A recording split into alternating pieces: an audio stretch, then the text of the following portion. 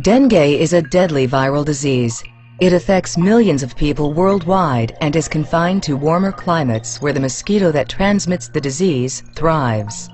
Unfortunately, there are no vaccines or medicines that can prevent this infection, and that is why researchers are diligently working to find cures.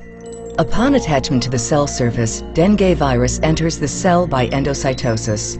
The reduced pH of the endosome causes the viral envelope glycoprotein to undergo a conformational rearrangement, exposing the fusion loop and allowing individual glycoproteins to move freely in the plane of the viral membrane. The glycoproteins form trimers, and their exposed fusion loops insert into the host cell membrane. The envelope glycoprotein then folds back on itself, directing its carboxy terminus, which is anchored in the viral membrane, towards the fusion loops and the cellular membrane. This causes the two membranes to bend towards each other until the outer bilayer leaflets fuse.